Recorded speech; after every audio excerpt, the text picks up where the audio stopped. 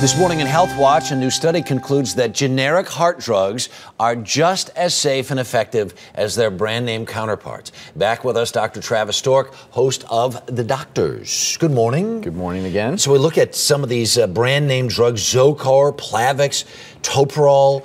These are big time, big name drugs. And the study found out what? They're the exact same as the generic counterpart.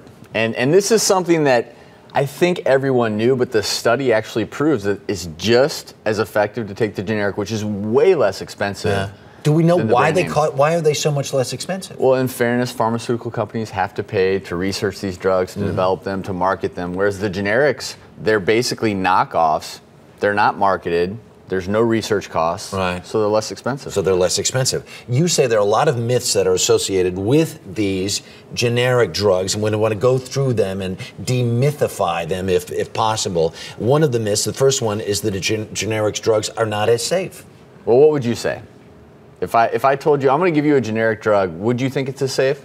I don't know. I refuse to take drugs, so that's, I have a little bit of a problem. So with no that. drugs are safe to you, but people are skeptical. They don't think it's as safe, but the FDA approves all of these medicines, so they are just as safe. Okay. The other myth, one of the other myths is you say some people think they have different active ingredients and they're not as effective.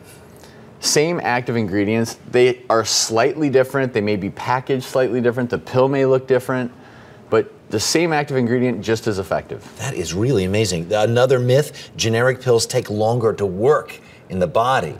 I mean, there is a kind of a whole mythology, right, about all of this. They're just not quite up to snuff. What about that one? They take longer to work? They don't take longer to work. And so, in the end, they're just as effective, they're cheaper, and I use them all the time with my patients. Oh, there you go. Does every drug out there have a generic counterpart?